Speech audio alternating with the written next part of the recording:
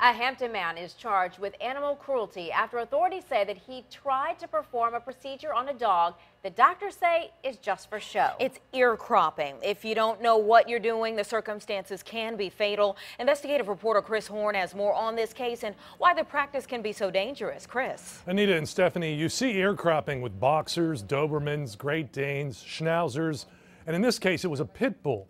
We're blurring the images we have because this dog had severe cuts. He's going to be okay, thanks to quick action by a neighbor and quick work by the neighborhood vet.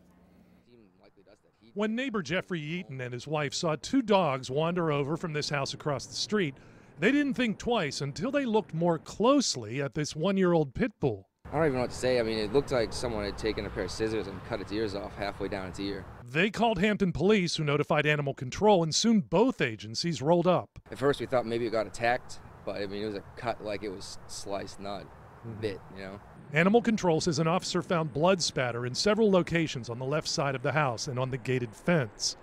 Hampton police charged Jared Lesesny with cruelty to animals and practicing veterinary medicine without a license. We knocked on the door, but no one responded. A woman police identified as his girlfriend and the dog's owner, Haley Forrest of Yorktown, is charged with no dog license and failure to vaccinate.